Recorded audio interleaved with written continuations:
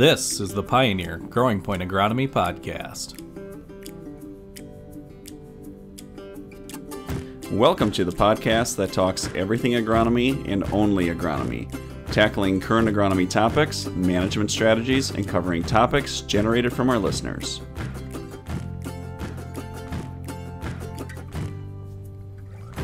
On this episode, we will discuss corn and soybean fungicide applications.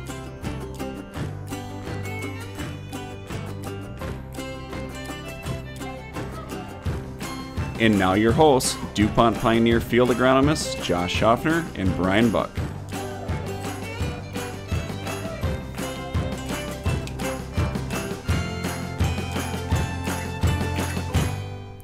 Josh, things are cooking along here this summer. It's just past the midpoint in July, and there's a lot of corn tasseling out there, and the crop development's moving along good.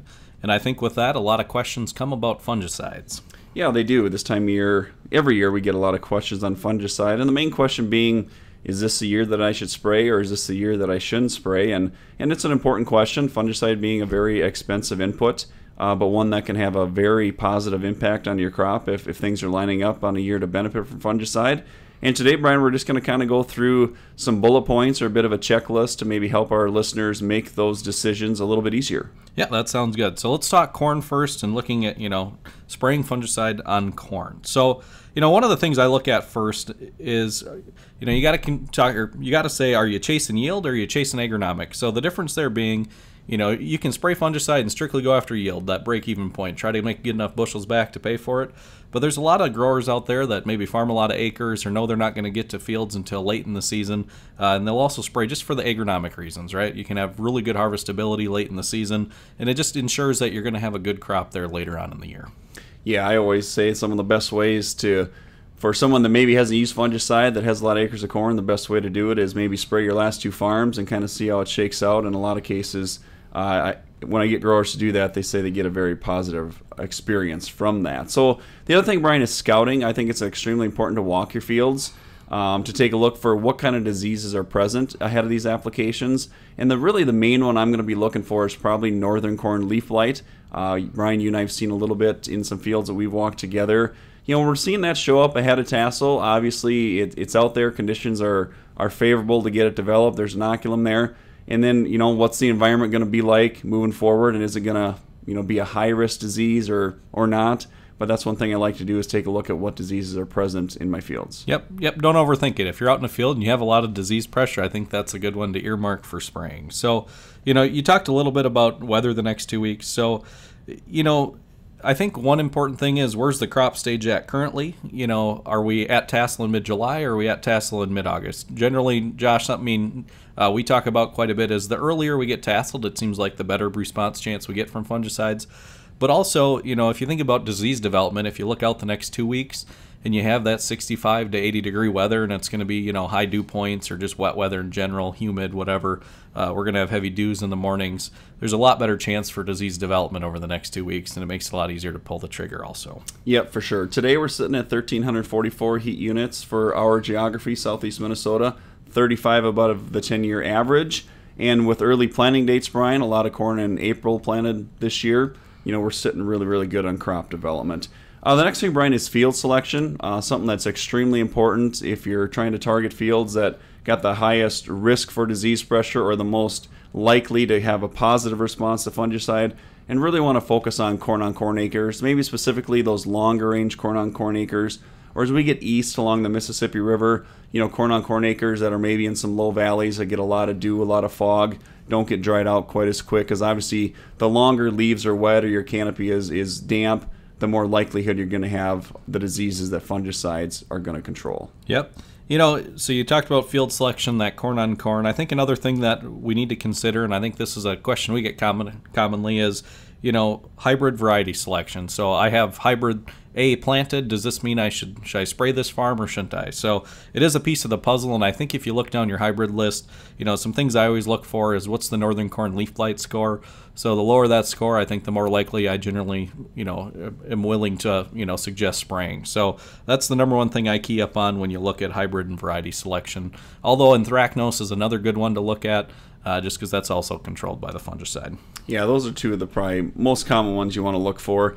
from a yield standpoint, and the anthracnose from a yield and harvestability standpoint, improving that stock quality down the stretch. Brian, can't forget about economics. I mean, break even is important. You know, we look at commodity prices today. You look at the cost of fungicide applications. You know, to apply fungicide, it's going to be around $30, give or take. You know, some cases, depending on application, maybe as low as 26. You know, maybe as high as 32, probably in that ballpark. So if you look at the current commodity prices, you know, we're probably looking at the ballpark of needing, you know, 10 bushel to hit that break-even point. And it's just important to kind of know what is your break-even based on the cost of the application and the fungicide versus what your corn prices currently are. So you talked about economics, and you really think about, you know, if you want to have the best chance of getting your money back, timing is really an important piece of that. So if you're too early, you're probably going to give up some bushels, and if you're too late, you're going to give up bushels. So making sure that timing is right is the best way to get the money back. And that timing window is VT to R2. So VT meaning 100% of the tassels are emerged.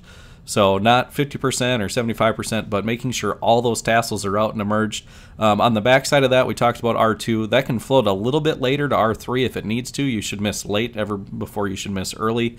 In R3, Josh, the simple way, you know, to point that out is brown silk. Yeah, absolutely. And, you know, with the season we've had with the frost hit early, you know, we do have some uneven tassel emergence within the field. But, Ryan, we had an extremely wide planting window this year. You know, started planting April 13th, 14th, somewhere in that range. You know, maybe some growers didn't wrap up till middle of May. So again, we got a wide range of tassel emergence. That's just something that, you know, it can be a challenge to manage that, especially if you're having it done aerial where, you know, maybe your applicator isn't going to give you a chance to come back 2 or 3 times. But really the timing is king in this. If you miss the timing, really all the other factors we just talked about, Brian, can be thrown out the window because the timing really is the key factor of getting fungicides to give you a good return on investment. Yep, and you pointed out, you know, getting the applicator there. Anytime, you know, just another call out, anytime you can get an aerial applicator to go from that 2 gallons an acre to 3 is a huge plus also on efficacy. So it's worth spending a couple extra bucks if that's what it takes to get the 3 gallons instead of 2.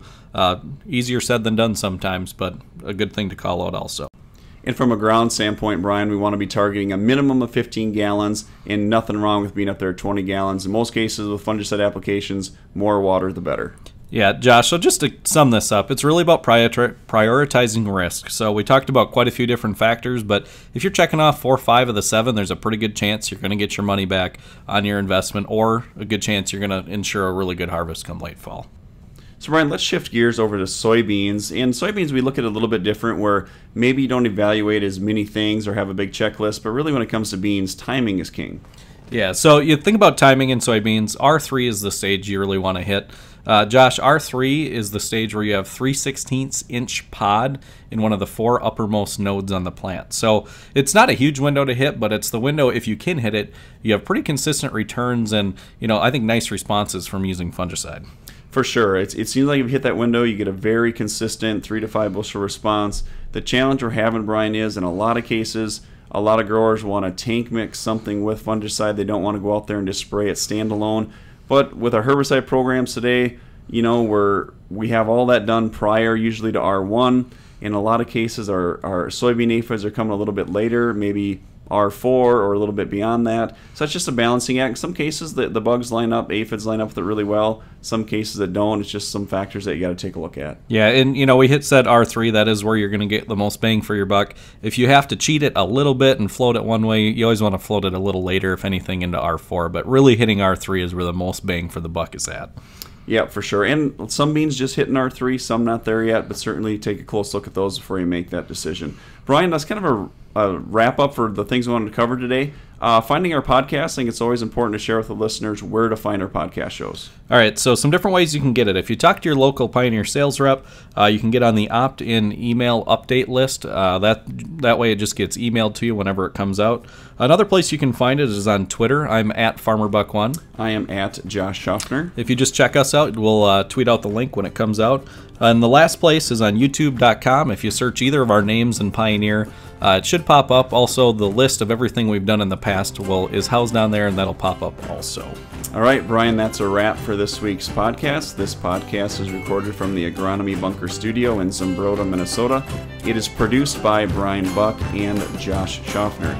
This is a bi-weekly podcast. Thanks for listening, and be sure to tune in next time.